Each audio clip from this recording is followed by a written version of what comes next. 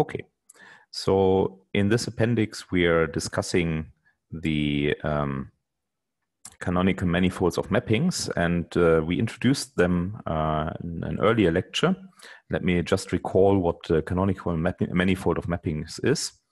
So we have manifolds K and M, and a smooth manifold structure on the smooth mappings from K to M is called canonical if, on one hand, the underlying topology is the compact open C-infinity topology, and for each C-infinity manifold, which might be infinite dimensional, and smooth mapping which goes from our third manifold N into the C-infinity mappings, the mapping is smooth if and only if the associated map, so this F wedge, of the following signature. So if you have n times k, so on the Cartesian product of n and k with values in M, and you're sending x, y to f of x, and then you evaluate the smooth mapping f of x is in y. So this should be a smooth mapping if and only if the mapping into this manifold of mappings is smooth. Okay, so this latter requirement is just so we are baking in the exponential law for smooth mappings. So recall that we have proved the exponential law for in a certain situation, basically when we're going into open subsets of locally convex spaces. And so let's see a first example of this type of canonical manifold structure. So in what comes now and in everything which will follow, K will always be a compact manifold, and if I write E, then at least in this section E will now be a locally convex space. Later we will discuss bundles, and I'll also write E for a bundle, but at the moment it's a locally convex space. So, and what we have seen is basically that the compact open C-infinity topology turns the C-infinity functions from our compact manifold with values in the locally convex space itself into a locally convex space with the pointwise operations. So we can pointwise add and scalar multiply functions. And we also proved, and that was quite a bit to do, that the exponential law holds for such spaces. So this means that the C-infinity functions from a compact manifold with values in a locally convex space, they form a canonical manifold. So in this new language we have here, and so far these locally convex spaces of smooth functions from a compact manifold into a locally convex space, they're the only example we have seen of canonical manifolds. And what I want to discuss in this lecture, I want to sketch a little bit the ingredients which go into the proof that if you have C-infinity functions from a compact manifold with values in an arbitrary manifold, so not necessarily a locally convex space, but might be a non-compact manifold, that those are also, or those things form a canonical manifold. Okay, however, before we do this, before we see how we can generalize the situation from a target being a locally convex space to a manifold, let us study the situation a little bit, and let's see which ingredients or what structures on the locally convex manifold we have actually, on the locally convex vector space we have actually exploited in constructing our canonical manifold structure. So basically, one of the ingredients, I mean, while this is a vector space, is the pointwise addition of functions. So if we have two functions, say here the blue one and the green one in this little picture, so we basically can compare them. So we want to know what is the difference between, say, the function, let's say this blue function is called G and the green function is called F. So we can then, of course, take the difference, F minus G, and we see that basically, I mean, in this vector space setting, so the difference between the two functions is a vector field. So we have exploited here just that we can pointwise add and, or in this case, subtract functions from each other to compute their difference, and the difference is a vector field. So the vector field here in yellow has the meaning if I attach the function value of the vector field at each point of the green function, then I go from my green graph to the blue one. So basically, this is what you can think of how this locally convex vector space works. I mean, on one hand, we have the add operation, or the taking the difference of these two things. So we can compare functions, and then what the role of the topology is basically it's measuring the distance between the functions, and of course also, since we have smooth functions, of its derivatives, right? So on one hand, I mean, since we already said we only have a canonical manifold if we have the compact open C infinity topology, basically the topology will always be given. So there's no leeway in the topology. However, we see, at least when we want to compare functions, we have used several things here from the topology, from the locally convex space. On one hand, we have used the vector space operation. And so what we're actually measuring in our compact open C infinity topology are these vector fields, which are giving us the difference between the two functions. So we are basically measuring the function values of this vector field, for example, and also how big the derivatives get. And now, if we think about it, we want to generalize this from the case where we are at a vector space. We want to generalize this to a manifold. And then we're immediately facing several obstacles. On one hand, if we put a manifold on the right-hand side, so if you're looking at the C infinity functions from K with values in a manifold, then obviously there's no addition operation on the manifold, at least not a canonical one we have there. Okay. So thinking a little bit about this, we can, of course, try to remedy this. I mean, every manifold admits charts. And why not just compose with charts and take the difference then in these charts?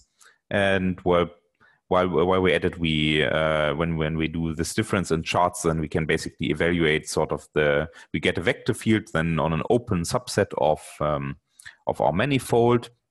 And we can measure perhaps this vector field. Thinking a little bit more about this immediately raises several questions. If I compose with some charts, the question is, okay, what do we actually measure here? Does this depend on the charts? Can I make this perhaps independent of charts? And so what the more crucial problem, apart from this, is this actually well-defined problem is when we look at the whole picture here. So we have these functions f and g, and we can compute their overall distance on the whole domain of definition of f and g by just looking at the difference of the vector field. So in a certain sense, this vector field difference here, or the yellow one, so this measures the global difference from of f and g. If we compose with charts and do the same trick in the charts, then we can usually only hope to capture part of the picture. I mean, because when you have a function taking values in a manifold, nothing is forcing this function to take values in one chart. So we can never have this global comparison we can do in the vector field, in the vector space case, where we don't have to deal with charts. So in a way, charts are, or at least there's the huge complication coming in with charts. So it's not clear how to make this construction well defined. And also, in a certain sense, it's not clear if you want to switch the chart from, we want a global picture, and we basically want to say, okay, here we've done it in one chart, and now we are changing to a neighboring chart which has an overlap. Then it's not clear whether this operation of changing the chart from one to another can be made into some sort of smooth operation on this topological space of C infinity functions from K with values in M. So the upshot of this discussion is that, at least without any further ideas, we probably don't have a good idea of how to make all of this work in charts. And in the end, it will turn out that the charts of the target manifold we are mapping into will not be too useful to actually construct such a canonical manifold structure on the C infinity functions. Okay, instead, there's another approach of what you should do. And as I said, the charts of the target manifold have not much to do with it. And this approach is doing the following. So what this suggests to do is we basically replace the addition of E with some structure which lets us compute a measure of difference between the graphs of two functions. And this structure is supposed to give us something like in the vector space case where we have a global vector field which measures the distance. And so we will introduce an additional structure which allows us to compute this global difference as some sort of vector field. And this is sort of the second part of what we need to do. We need to take care of what do I mean by some sort of vector field. Well, so recall, let me just go back once.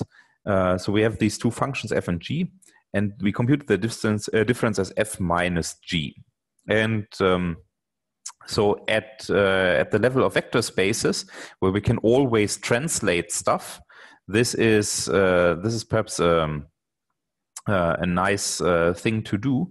However, on a manifold, we cannot necessarily translate these things. I mean, the role of these arrows here is basically if I attach them to a point here. See, just that I made the sign mistake, so it should be minus f minus g. Okay. So if I attach these arrows to f or to a point on the graph, then the arrow basically points to the corresponding point on the graph of g. And in the vector space setting, it doesn't matter where I write these things because I can always translate them to the right point. However, on a manifold, we have no idea what we could mean by a translation. And so not only do we want to replace the addition with some structure which allows us to make or to give a global difference between these things, but the vector fields we will get is we get vector fields which should actually be attached to some functions. So usually when you have a vector field, you know that this is a smooth mapping from the manifold into its tangent bundle, such that if we project it down, we get the identity. In this case, we want a vector field along the given function f. So we want that if we project down the vector field, or the section of the bundle, we will formulate this in terms of sections of certain vector bundles, then we want to get the graph of the function we want to attach this vector field to.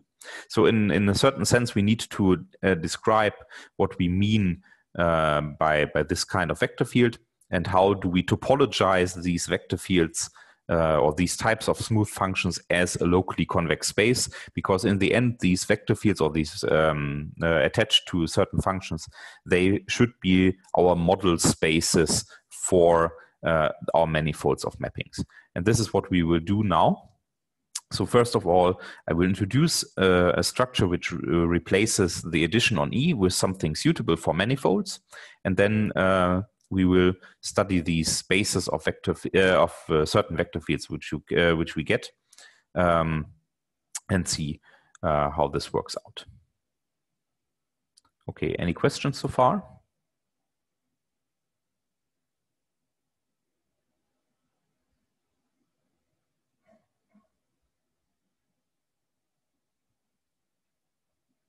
Okay, doesn't seem to be the case. So let's